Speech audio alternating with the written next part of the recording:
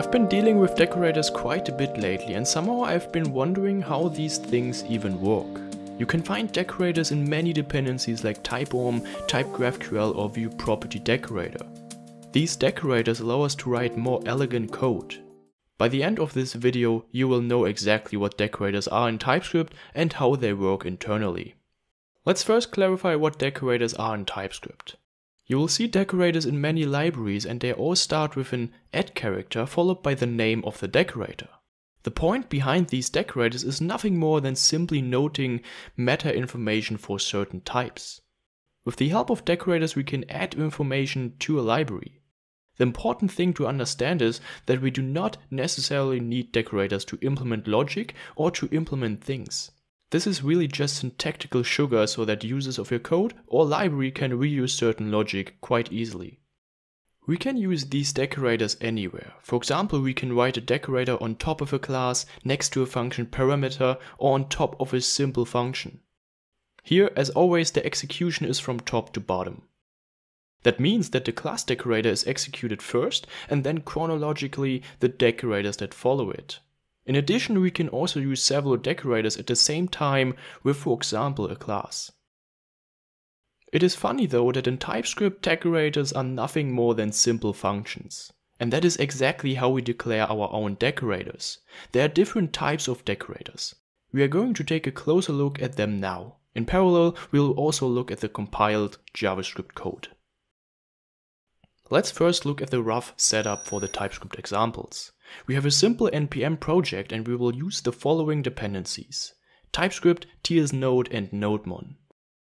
We also have a script that executes the index file in our source folder. In addition, we have a tsconfig file.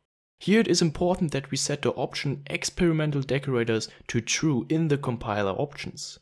This option then allows us to use our decorators in the TypeScript project. The first type of decorators is the class decorator. As the name suggests, these decorators allow us to execute meta information and logic over a class. For this, I've prepared a simple class and we can think of it as a simple Vue or web component. Now I'm keeping this example really simple to not mess things up. Let's define a new function and call it component. Here we define a parameter of the type function. Since a class is nothing but a function in JavaScript, we get the whole class as a parameter of our decorator. As an example, we can add a simple property to the prototype chain. Now we can write this decorator over our class with the add symbol. If we now create a new class and then output ID there, we see that everything now works perfectly. Here the property ID in our class is overwritten with the value in the decorator function. Now we have successfully implemented a simple decorator. What if this decorator, for example, expects an object as a parameter? For this we will use a decorator factory. A decorator factory is defined by returning a function in the decorator function. Here we have the function, or more specific, the class as a type for the parameter. Since we want to set the static variable element ID, we let the function type inherit from the types of the class. In the decorator function itself, we can now expect an object as a parameter and can then add the associated ID in the decorator factory. When we apply the decorator, we can then define an object where we again define the ID. If we look closely at the result, we see that everything worked fine and we can now manipulate a static variable in a class via a decorator. Let's take a quick look at the compiled code for this. If we compile the whole fun in JavaScript, we see that we have a decorate function. This function is responsible for the whole assignment and allocation of the decorators. On the other hand, we then use this decorate function again in the test class to define our decorators. We can see that this is an array, and so we can simply use multiple decorators at the same time. I hope you know something about the class decorators and how to define and use them. Let's jump directly to the next decorator. The method decorator allows us to define decorators for certain functions. For this we implement again a simple function, and this function expects 3 arguments. The first argument is the target or the current prototype object. In our case this would be the prototype chain of our test object. After that we have the property key. This is a simple string and simply represents the name of the function. As a final third parameter, we have the descriptor. This descriptor simply describes the method. Of course, we can also make a decorator factory out of it, but we will skip this step for now. Now we can manipulate the actual value of the property descriptor by overriding the value property. This value property represents the actual function. Therefore, we could execute this function to find out the return value of the function itself. This value property is a function and it can expect different arguments of different types. Logically, we can also pass different types and a different number of arguments to a function as parameters. For the sake of testing, we just return a normal string to the function. This return value then reflects the result of the actual function. This args parameter contains all our parameters that we pass when calling the function.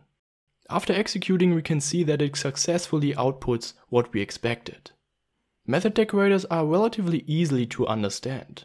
I really recommend that you test them for yourself. Next, let's take a look at the property decorators. With the help of these property decorators, we can pass different properties or property meta information. Let's define a simple function again.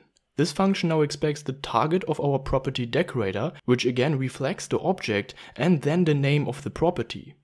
In this function we can now pass on or manipulate things, for example if we set the value of the property or even call it somehow. For this example we define a setter and getter function and then we just output something. In the setter function we also set the current value to the new value. The next step is to tell the object that we have defined these two functions here. For this, we set the properties get and set of the object to the defined functions. This get property is called as soon as the property itself is called somehow. The set property is therefore self-explanatory and is called accordingly as soon as a value is set for this property. Let's test it out and we see that we get some logging messages back there. That is actually all there is to the property decorator. The so-called parameter decorator can be applied to our parameters in a function. For this we define a function again and this time it expects 3 arguments. We have again the target, then the method name and then the position of the parameter in the argument array. To keep things simple, we just output the index and the method name. As always, you can implement your decorator logic here. If we start everything, we see the output, which of course is what we expect. Otherwise, feel free to compile the code again and we will see that all decorators are created and applied with the help of the decorate function. That is about it for all our decorators. There are different use cases for decorators. A popular example would be to use decorators for logging. I've already demonstrated a small example here using the property decorator. Other use cases could be caching, monitoring business rules, or simple data validation. I guess these things aren't really hard to understand, but personally I've never really had to implement them myself. It is just syntactical sugar for the users of your library. If you want another practical example, feel free to post it in the comments and I will of course make an extra video about it. If you have any questions, feel free to ask them in the comments. Thanks for watching and I will see you in the next video.